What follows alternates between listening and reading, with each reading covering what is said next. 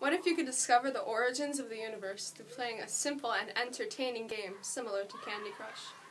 What if by moving around puzzle pieces on a computer screen, you could discover the elusive cure for cancer?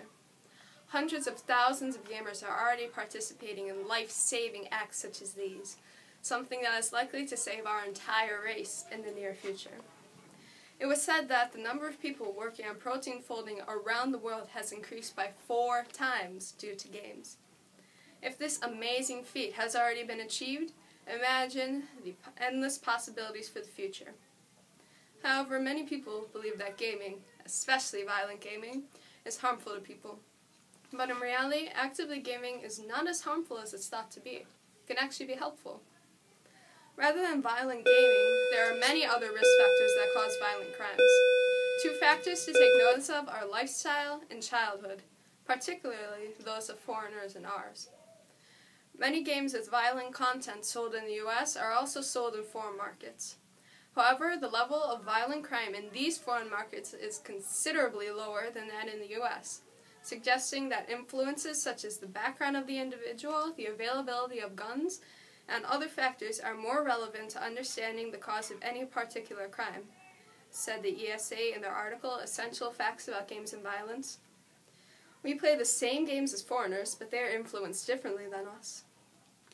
Our lifestyle and upbringing is culturally different than that of a German, for example. They were taught different things and live differently than we do, resulting in a different influence. Violent games are not a risk factor. They are but one single thing in an ocean of factors. Similarly, researchers found that structural equation modeling suggested that family violence and innate aggression led to a more increased violence rate than exposure to video game violence, said the ESA. This is a prime example of monkey see, monkey does. Humans learn by mimicking others. If they see many acts of murder, they too will murder. But instead of looking at factors and blaming video games, we should blame a common theme shared between these gaming murders: untreated mental illness. For what mentally unstable person wouldn't be drawn to violent video games? They give them everything they could ever want, except for a live kill. That is why they take to the streets to hunt for their unfortunate prey. Additionally, an increase in violent behavior in a person that actively plays violent video games has no relation to the games themselves. It was said by Eric Kane, author of Do Games Like Grand Theft Auto V Cause Real-World Violence, that if there is truly a direct link between violent video games and violent crimes, we will soon have 18 to 20 million killers on our hands, not to mention the countless millions more who have been playing violent video games for years. This is unspeakably true. For if gamers who play violent video games are influenced by said games and become more violent because of it, we would have legions of criminals on our hands. This type of video game has become so popular that millions upon millions of gamers play them. I know not one person who hasn't at least heard of Call of Duty and the like. If violent games did indeed influence behavior, why haven't we seen these millions of players transform into legions of violent criminals? They would be everywhere, in the alley, standing behind you at the lunch line, sitting at the table next to you at that fancy restaurant you love. However, crime rates show no sign of a great incline. Surprisingly, as video game sales go up, crime rates, rather than increase, tend to decrease. Evan Dashevsky, writer of The Game Room, found that a 1% increase in violent crimes is associated with up to a 0.03 decrease in violent crime. When more people play these violent games, there are fewer and fewer crimes happening. This goes to show that gamers who were more likely to commit a crime take these feelings out in a game. Consequently, they abstain from committing crimes. But rather than video games, couldn't other forms of violent media influence this type of behavior? After all, the ESA confirms that there has been no research to address the question of whether violent video games are more harmful than other forms of media in their article, Essential Facts About Games and Violence. If a child's access to violent video games is restricted, they will turn to other forms of media.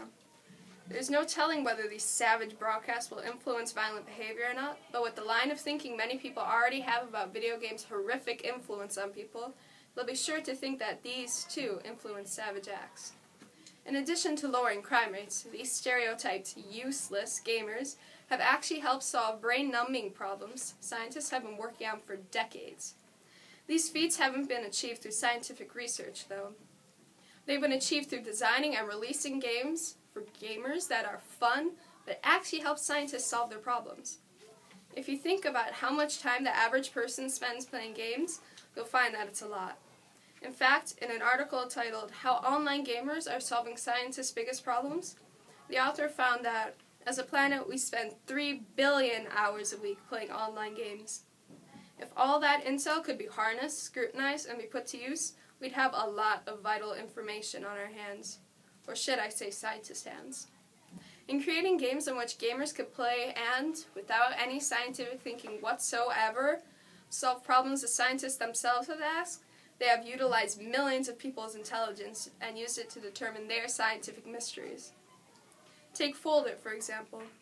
It's an online puzzle game that anyone can play in their free time, but there's a catch. The game is not about puzzles. It's about protein folding to resolve a problem that causes an AIDS-like disease in monkeys. By playing this, everyday people like you can make a dent in existing research. The author of the article, "How Online Gamers Are Solving Science's Biggest Problems," found that people playing Fold It resolve the structure of an enzyme that causes said disease in monkeys. Scientists have been agonizing over that question for 13 years, but seemingly oblivious gamers had managed to solve it in 3 weeks. If you think that that was a lot of help, wait until you hear this. Through Fold It alone, he, Zoran Popovic, estimates that the number of people working on protein folding around the world has increased by 4 times in the past 2.5 years. Scientists have been struggling to increase their numbers, but when they made a game, poof, more intellect. One argument many people put forward is that kids' fundamental abilities weaken as a result of gaming. However, this argument overlooks the fact that games actually improve analytical ability and reflexes, both of which are considered fundamental. In a game such as Call of Duty, players have to analyze the situation and find the best way to escape death and defeat another player, among many things. Over time, this strengthens the mind and its ability to evaluate any situation. This will allow students to analyze situations in academics as well, such as in a subject like reading. If they need to read a text and analyze character and plot, they will be able to analyze a character's actions and decisions more efficiently, leading to higher marks in that class. Another thing players must do in a game like Call of Duty is react quickly in a situation, such as when an enemy is shooting at them. Regularly playing a game like this one continuously puts a player in a position to be attacked in the game, forcing them to react in a timely manner, or receive the consequences and die a virtual death.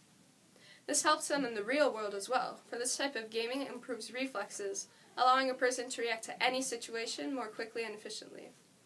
For instance, if a ball is flying towards a gamer in gym class, they'll be able to block and avoid injury due to increased reflexes, a result of gaming. Their mind will automatically begin thinking in gaming terms and envision the outcome ahead of time, which spares them the pain of injury, or virtual death as the brain thinks of it. All of these things are fundamental, and improving them is extremely helpful to a person. Actively gaming is in no way harmful to the increasing population of gamers. In fact, it is the exact opposite. At first, I did believe that gaming was more detrimental to people than helpful, but after looking at the surplus of evidence gathered over many years regarding the impact of gaming on people, especially teenagers, I have come to the conclusion that gaming creates an overall positive impact on people in society. Rather than violent gaming, there are many other large risk factors that influence a person to commit violent crimes. An increase in violent behavior in a person that actively plays these so-called savage, brain-numbing video games has no connection to the games themselves. In contrast, gamers have actually helped solve problems scientists have been working on for decades. All of the data gathered by researchers has supported the fact that gaming is in no way harmful, yet much of society still questions whether it has damaging effects. So next time your child or someone you know picks up a controller and starts playing games, remember that no matter what type of game it is, it helps both them and society in the long run.